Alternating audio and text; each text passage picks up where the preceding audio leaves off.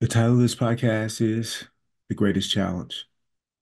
I've done some pretty challenging things in my life, and I'm sure you have too. For you, some of those challenges might have been completing your education. It might have been, surviving a very challenging childhood. It could have been, a relationship difficulties, financial hardships, loss, of a loved one. It could have been illness, challenges at work, whatever the case may be. You've probably gone through some pretty significant challenges. I have too.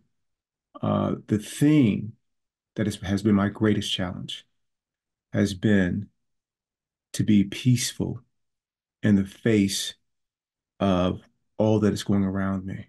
How do I stay peaceful in the face of that?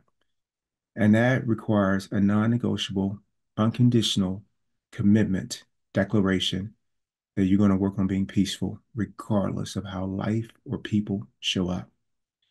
And I've gotten better at it in a lot of areas.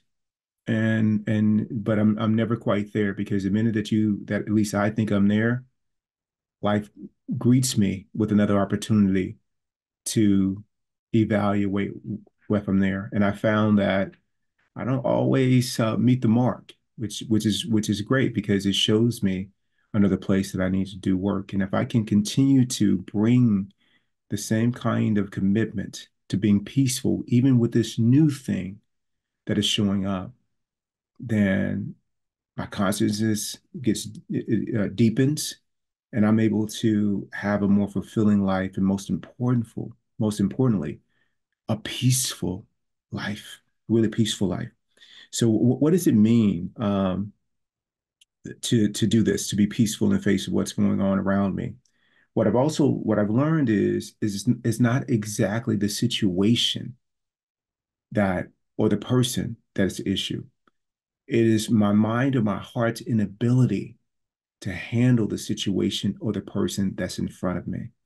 It's my interpretation of it, of what my heart makes it, what my heart feels about it, or my mind makes it mean, that is really the problem. So if I can really become conscious of that, then the consciousness creates a space so that I can choose a different path, and that path would be peace. So if there's a new leader that comes into my department that I report up to, and I have to support their vision.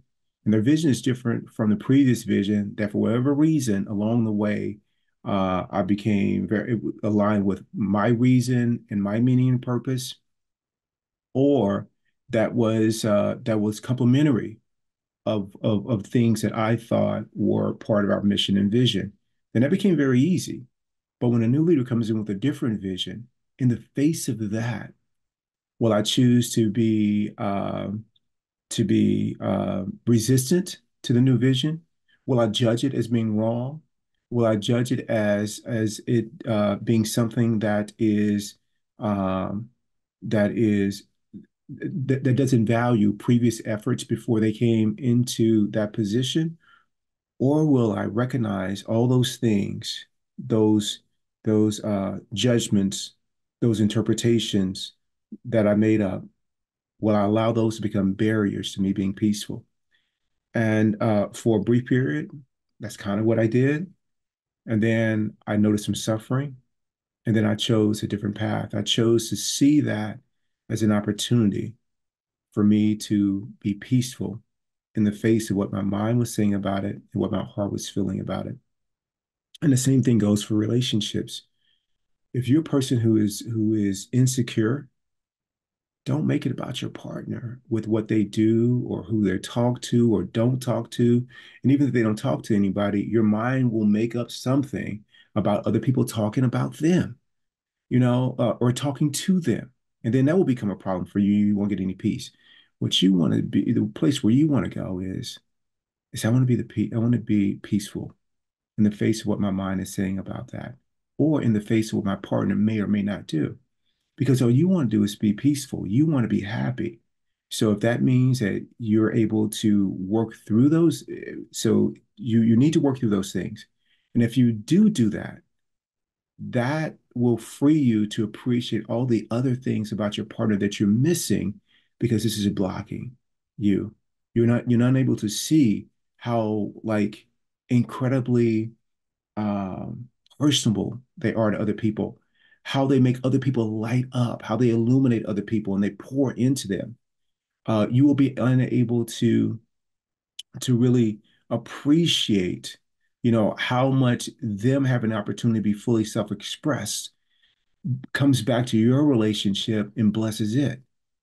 So those are some of the things that will definitely be some issues for you. And if your partner chooses to go to end the relationship, to be with someone else, then that's okay too, because that wasn't your main objective, was to be with this person. You got to be this person, hopefully, because you have so much love to give, and you gave that freely. And if they choose to be with someone else, then that allows you to deepen your practice and really demonstrate that your love for them was unconditional. It wasn't just they had to be with you to be loved. And your peace is not related or associated with what they do or don't do. And what I found is when I take this greatest challenge to be peaceful and I work on it like it's my craft and I'm trying to really become to the level of master with it. When I'm doing that, it means that fear is not present. I'm not anxious. I'm not judging. I'm not worried. But what I am is I'm in the present moment. And when I'm peaceful and not any of those things, I experience beauty and abundance. It's amazing when I make being peaceful at work my number one job, how much I enjoy being at work, regardless of what we have to do or what we're asked to do, regardless of who shows up, regardless of what staffing numbers are, regardless of whatever the challenge is that day. It's amazing how rewarding the work is.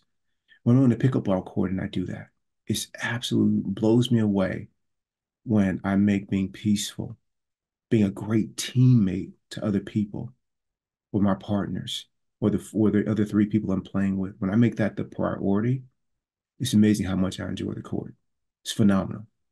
No matter how my partner is playing, no matter how I think they should be playing, when I make me being peaceful, me being a good teammate, the number one priority, I have a great time. And that's the true in life. When I make enjoying the day not about what day it is or what's on the agenda or what the weather is going to be like, it's amazing how much I'm able to enjoy the day. This applies to every bit of life. The greatest challenge for me, and perhaps it is for you, is to be peaceful. Work on that. Don't work on it being about what your career aspirate, making partner at a certain age or hitting this kind of mark and achievement, getting married, how many kids you're going to have. You can make it about those things. But then you start to really try to control life, which is impossible. Perhaps even try to manipulate people, which is doesn't bring peace, only causes suffering for you and others. And and if you don't experience those things, it's just a lot of suffering. Either way you look at it. So I encourage you to look at or reevaluate what your greatest challenge is. For me, it's being peaceful. And by taking that on, man, it's been incredibly rewarding. I'm experiencing so many things in abundance. And I think you will too.